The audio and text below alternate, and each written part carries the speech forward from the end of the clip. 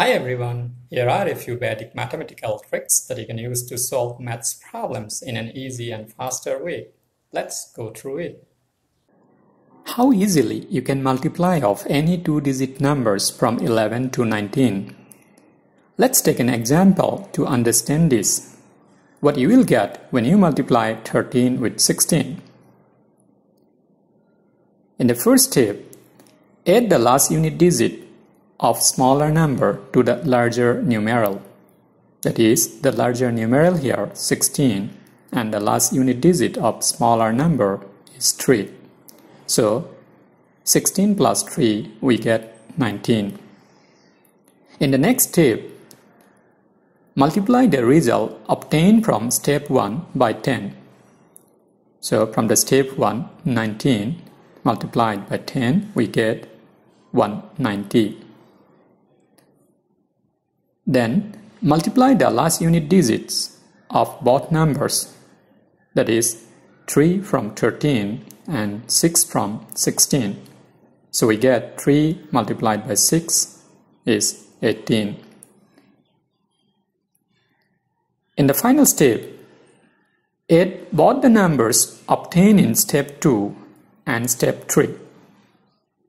That is, from step 2, 190 and from step 3, 18.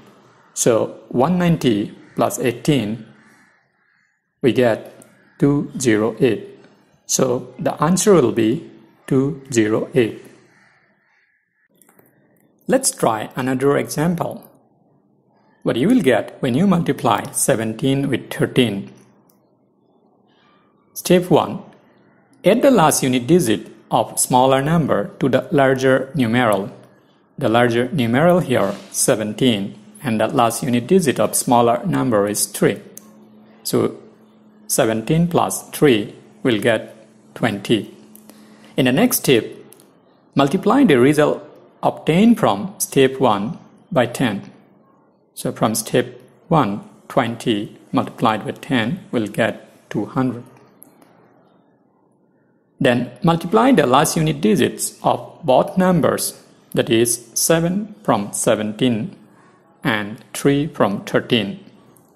That is 7 multiplied by 3 will get 21. In the final step, add both the numbers obtained in step 2 and step 3. From step 2, we have 200 and from step 3, 21. So 200 plus 21 will get 221. So the answer will be 221. Now try out yourself. 13 multiplied by 19 and 18 multiplied by 14. In the next episode, we'll explore some of the easy methods for multiplication of any two-digit number. Keep watching.